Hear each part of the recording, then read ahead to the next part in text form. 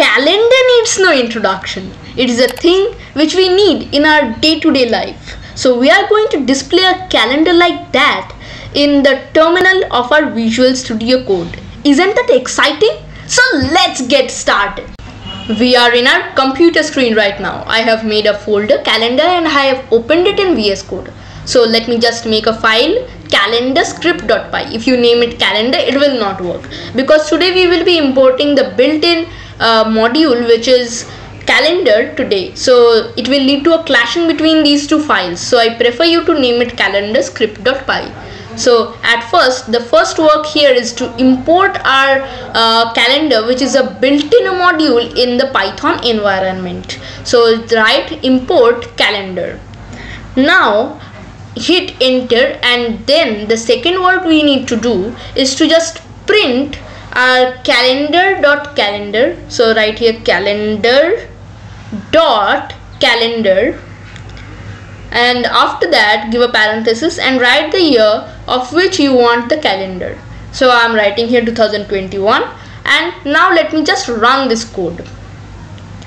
Run it. Let me just make it big so that you can see it well.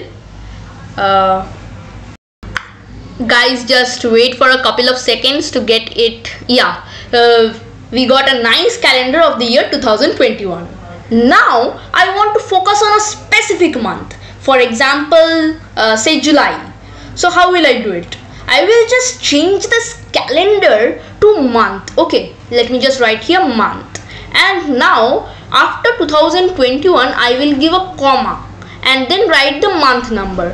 The July month number is 7, so let me just write here 7. Yeah, now let me just run this code.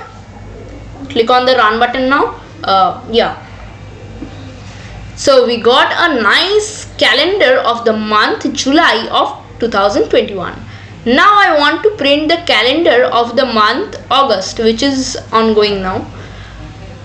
So let me just print it. So we got a calendar of the month August, and the year is 2021. So it's just very nice. So now if you don't want to write these two lines, so what you will do in shortcut is just write python -m, then calendar, then after that write the year. For example, I'm writing here 2021, and after that give a space and write the month number. Our month number is 8.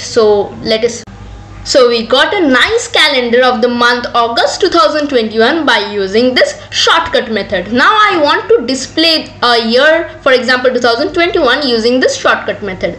For example, right here python -m calendar. Now I will remove the month number. We got a nice calendar of the year 2021. So now I have the automate Google Meet using video on my left and the Django tutorial video on my right.